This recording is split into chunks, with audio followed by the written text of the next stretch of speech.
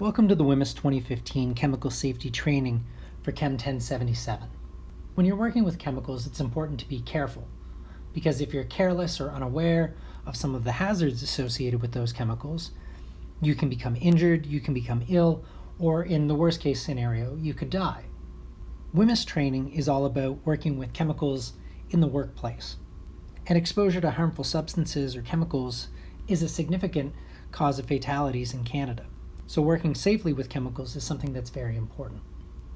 You have a responsibility to educate yourself and protect yourself when working with chemicals. And your employer, whoever is in charge of you in the workplace, is required to help you educate and protect yourself. In this context, even though you're a student, the university acts in some ways as your employer. In this WHMIS training session, there are a number of different objectives. We're going to understand the basic core components of WHMIS. We're going to learn to recognize and identify all of the various hazard symbols and the hazards that are represented by every different type of hazard class. We're going to become familiar with labeling and safety data sheets, and we're going to look at employer and employee responsibilities. And from a practical standpoint, the most important thing we'll learn is that it's possible to work with hazardous substances in a safe manner. So WHMIS is the Workplace Hazardous Material Information System.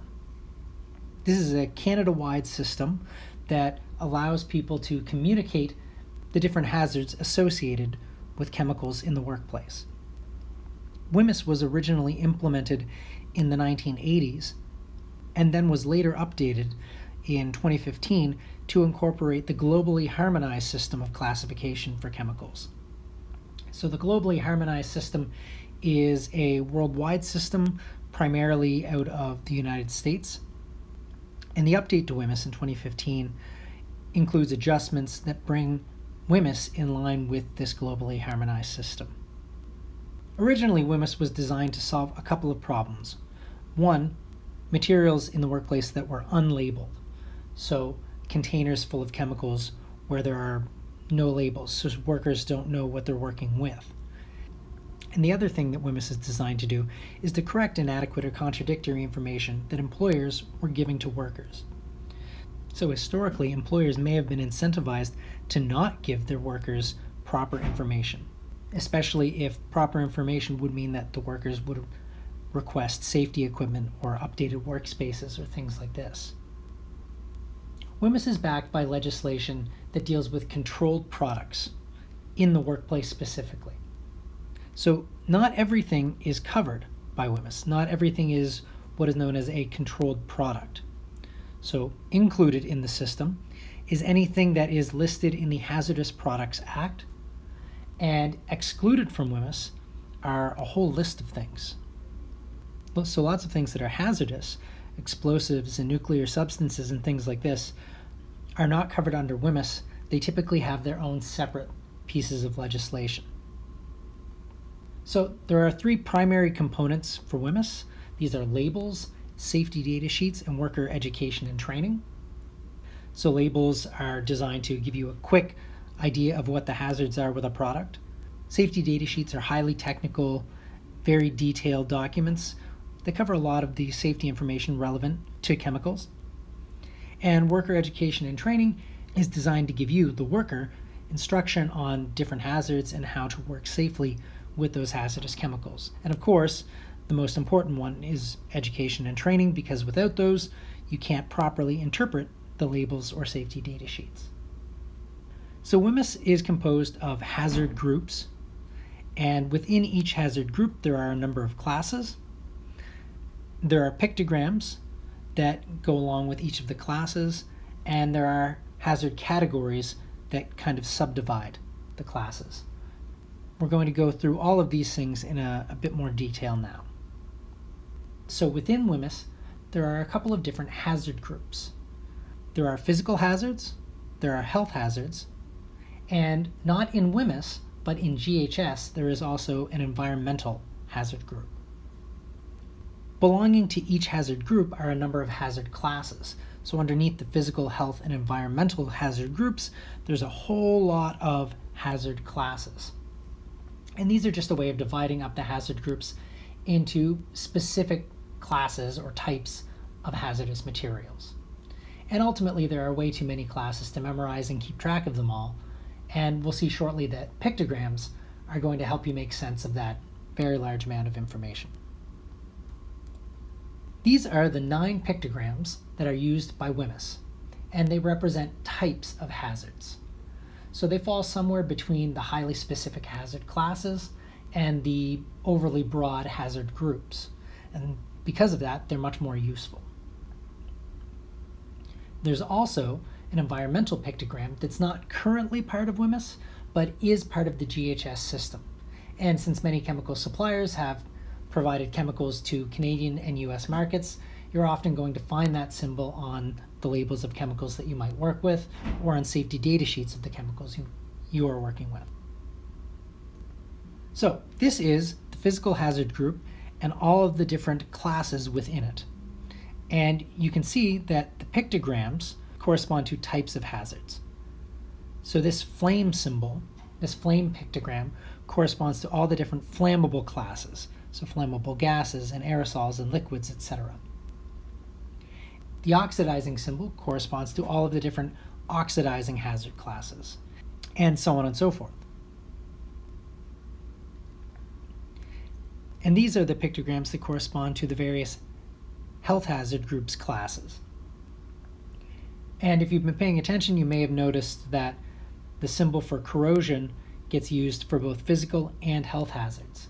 And you'll find later that it's not uncommon for pictograms to be used in different contexts. Once you have a pictogram and a hazard class, there are also hazard categories, which are just a way of roughly quantifying the degree of the hazard.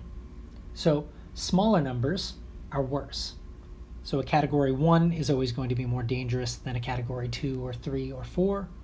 And letters that are close to the front of the alphabet are also going to be worse. So subcategories of 1A are going to be more dangerous than 1B or 1C or so on. What that looks like in practice can be shown in this table. So if you're looking at something that is acutely toxic by oral ingestion, so you eat this material and it poisons you, something that is a category 1 oral toxin is going to be fatal if swallowed. It gets that skull and crossbones symbol that most people recognize as relating to poisons. Something that's a category 2 is going to be still fatal if swallowed. It still gets that hazard pictogram. Category 3 still gets the skull and crossbones. It's still very dangerous, but now you'll see that it's only toxic if swallowed, which implies that you would need to ingest more of it in order for it to be fatal. And if you just ingested a small amount, it would only make you very ill. And then you move on to category 4, and you'll find that it's no longer extremely toxic, it's only harmful if swallowed. And you may notice that the pictogram has changed. It's no longer a skull and crossbones, it is this exclamation mark symbol. And we'll see later how the exclamation point gets used in a number of different contexts. And some chemicals actually end up going to category 5, which is relatively non-hazardous. This is something that no longer gets a pictogram, and it may be harmful. Because WHMIS is a legally backed system, you're going to see lots of language like that, where they don't deal in absolutes. So for all of the hazard pictograms, you're going to find that there are general things that you should be doing, precautions that you should be taking in order to minimize your risk. And these are fairly common sense. They're things like maintaining good hygiene by washing your hands or avoiding touching your face or putting things in your mouth. It's things like wearing appropriate protective equipment like gloves or goggles or a lab coat, not returning chemicals to their original containers, and consulting with people if you don't know how to work safely with a material. Things like this that are true for all hazards. Now we'll start looking at specific pictograms. For each pictogram, we'll look at the hazards associated with these materials, and we'll talk about the things that you should be doing to work safely with those materials. So this symbol is for compressed gases, and this is things like nitrogen, oxygen, carbon dioxide that are in large metal compressed gas cylinders. These materials are under high pressure, so the gas is at a very, very high pressure. And the main hazard associated with them is that the containers can explode or turn into effectively bombs or rockets if you heat them or you puncture them. Another hazard associated with them is that if gas leaks form, so a crack in the container forms or the valve closing the system is opened slightly, you can have leaking gas that expands very quickly and gets very, very cold, and it can cause frostbite if it gets onto your skin. So to work safely with these materials, you want to handle the cylinders with care. Don't drop the compressed gas cylinders. Make sure to be careful with the valve or the cap on top of the cylinder so that it doesn't get jarred in any way. Make sure to keep these things away from heat sources, and make sure that when you're using them or transporting them, they're chained in such a way that they can't tip over. This symbol is the one for all materials that have flammability hazards. So gasoline, so a liquid flammable material, acetone, another flammable liquid, propane is a flammable gas, anything that can catch fire easily. These materials are things that will burn easily. They are fire hazards. And in addition to that, this symbol might be applied to things that simply burns at a low temperature or catches fire in non-traditional ways, such as pyrophoric materials that will just ignite spontaneously when they're exposed to air, or things that might catch on fire when they get wet or release flammable gases when they get wet. So when you're working with anything containing the flammable symbol, you need to store the material safely in a designated flammables area. And you need to keep the material away from any heat sources, and maybe less intuitively, you need to keep them away from any oxidizing or very reactive materials, because these can cause a fire to start. And of course, you should never smoke when working with or near these materials. The symbol for oxidizing materials is similar to the flammability one. It's an O with some flames on top. Oxidizing materials are things that usually don't burn by themselves, but they provide oxygen that increases the intensity of fires. And oxidizing materials can also cause things that won't normally burn to spontaneously catch on fire. And sometimes if they're exposed to a flammable or a combustible material, they can cause fires to start or explosions. And in addition to that, if you're exposed to an oxidizing material, they can burn you. They can cause skin and eye damage by oxidizing your skin or eyes. And when you're working with them, keep them away from anything that is flammable or combustible, because it can cause a fire, and store them in designated areas. Keep them away from heat sources, and again, don't smoke. The skull and crossbones symbol is one that most people are familiar with. It represents something that is fatal or severely toxic or acutely toxic, something that is quickly or severely dangerous. So this is a potentially fatal poison. It can kill you, and if it doesn't kill you, it can cause permanent damage or illness if it gets into your body. And it may also cause skin and eye burns in addition to the poison. When you're working with these materials, you want to handle them very carefully. Be very aware of what you're doing when you're working with them. And while you should avoid inhaling any chemical, take extra care to work in well-ventilated areas or wear respiratory equipment if you're working with a volatile toxin. And again, you should store the material appropriately. This symbol is representative of a number of different health hazards. Anything with this symbol is a material that is poisonous, but in a long-term context. It is not something that is acutely toxic like the skull and crossbones symbol. It can cause death or damage over time or over repeated exposures. Anything with this symbol should be assessed because it might cause cancer or it might cause birth defects. It may also sensitize you to the chemical, and that can cause chemical allergies. And it may also be an aspiration hazard, and exposure may cause the development of something like chemical pneumonia. When you're working with these, you want to be extra careful to avoid getting them on or in you. So diligence towards washing your hands, wearing your protective equipment, working in well-ventilated areas, and that kind of thing. And again, like most of the others, you should store these material in designated places. The biohazard symbol is one that, again, most people are familiar with, often from the media. This symbol is in a circle, unlike all of the other pictograms that are in a red diamond. This is in a circle because it is a symbol that was used in the original WHMIS, but is not included in the GHS system. So biohazardous materials are not covered under GHS, but under Canadian systems, we have lumped biohazards in with chemical hazards. So when you're working with these materials, they are ones that can cause diseases in people or animals. And when you're working with them, you want to take every measure possible to avoid getting them on or in you. Use appropriate equipment and handle them in specific designated areas where there are engineering controls in place to prevent exposure. And one of the problems with biohazards is that you generally don't have a good way of knowing if the material you're working with is going to contain a biohazardous material. So when you're working with them, it's best to have a set of protocols that you just always follow as best practices. This symbol with a material being poured onto a metal bar and onto a hand represents corrosive materials, so acids and bases primarily.